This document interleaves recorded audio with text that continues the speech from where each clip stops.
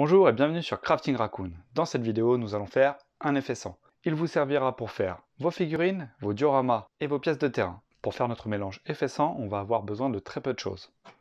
Du vernis brillant, une encre noire, une encre rouge et une encre sépia. Et bien entendu, un accessoire indispensable, un petit couteau. Bref, il est important d'utiliser des encres car elles permettent une certaine transparence du mélange. Si vous utilisez des peintures, ça ne fera pas du tout le même effet et donc du coup on n'aura pas cette petite transparence qui fait toute la différence. On voit ça tout de suite après l'intro.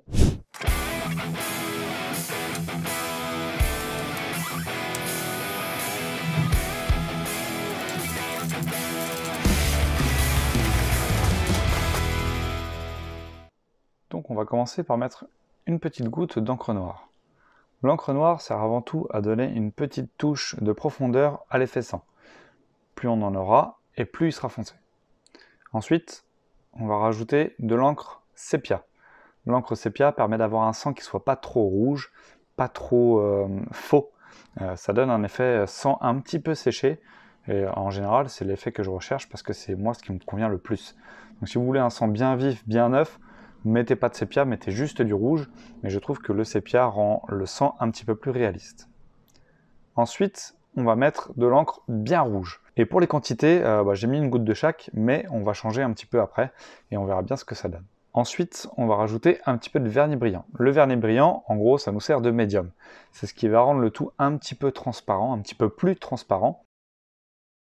Et ensuite, on mélange le tout, et vous voyez, ça nous donne un effet un petit peu pâteux. Alors là, il faut ajuster, c'est encore beaucoup trop foncé. Donc on rajoute une goutte d'encre rouge, ce qui va nous permettre d'avoir le rouge de notre sang. Pour les quantités, j'ai fait au pif, j'ai mis une goutte de chaque et après j'ajuste en fonction des besoins. Ensuite, on va rajouter du vernis brillant. Le vernis brillant, ça nous sert avant tout de médium. C'est ce qui va rendre notre couleur sang transparente. Le but, c'est que le sang soit un petit peu transparent quand il est appliqué en couche fine et qu'il soit quand même opaque quand il est appliqué en couche un peu plus épaisse. L'avantage du vernis, c'est qu'il reste assez épais et donc qui va rendre nos encres un petit peu moins aqueuses qu'elles ne le sont. Et donc du coup, on va pouvoir travailler sur l'épaisseur du mélange. Alors comme vous pouvez le voir, je fais mon mélange un petit peu au pif. C'est un petit peu au pif, mais pas tout à fait au pif. En effet, pouvoir mélanger soi-même vous permet de faire exactement ce que vous voulez. Vous pouvez mettre un petit peu plus de noir, un petit peu plus de rouge, un petit peu plus de sépia. Tout dépendra de l'effet sang que vous voulez avoir. Si vous voulez un effet sang beaucoup plus vif, un sang beaucoup plus frais, vous mettrez beaucoup plus de rouge, beaucoup moins de noir. Par contre, si vous voulez un effet sang bien coagulé, vous mettrez un petit peu plus de noir et un petit peu plus de sépia. Et aussi beaucoup moins de vernis. Le vernis rajoute de la transparence. Il gardera effectivement l'effet brillant, mais il permettra aussi d'avoir de la transparence dans votre mélange. Donc plus vous mettrez de vernis, plus vous aurez de transparence. Il faut bien prendre ça en compte si vous voulez du sang coagulé.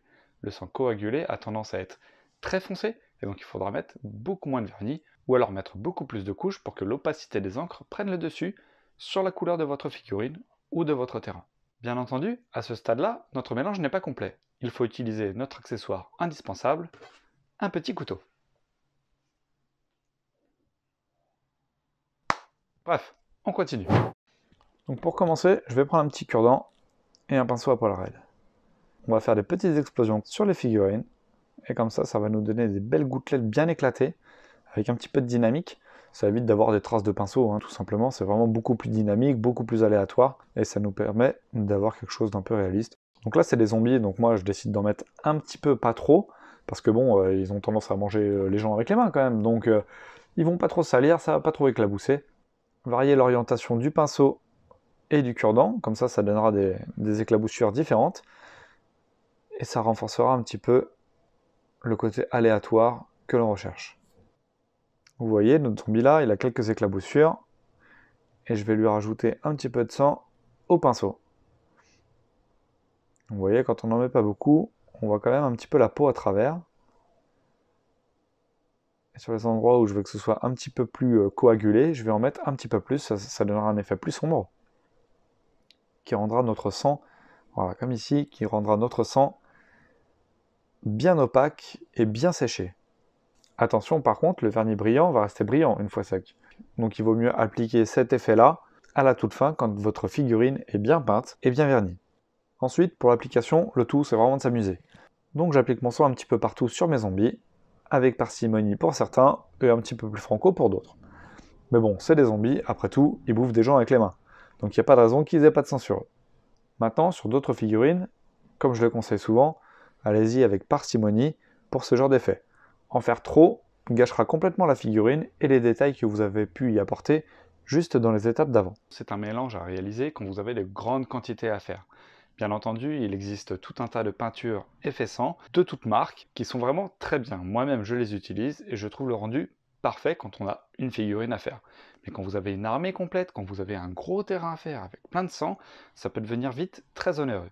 Donc je préfère favoriser ce mélange-là qui me permet d'avoir la couleur telle que je la désire, en grande quantité et pour pas cher. Une fois qu'on a appliqué notre EFFET SANG partout sur nos figurines ou sur notre terrain, il ne reste plus que la petite finition. Et pour cela, on va utiliser notre petit couteau.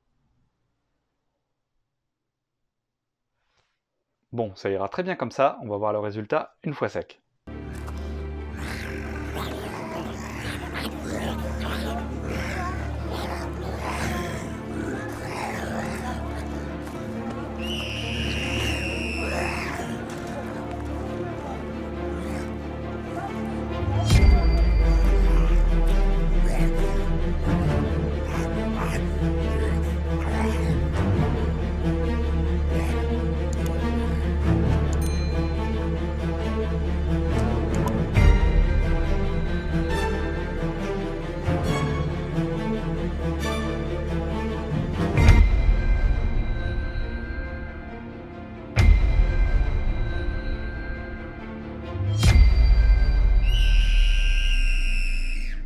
J'espère que cette vidéo vous aura plu et que vous foutrez du sang partout. N'hésitez pas à vous abonner à la chaîne, à mettre un petit pouce bleu et bien entendu à cliquer sur la cloche. Je vous dis à très bientôt pour une nouvelle vidéo et d'ici là, n'oubliez pas d'affûter vos couteaux. Salut!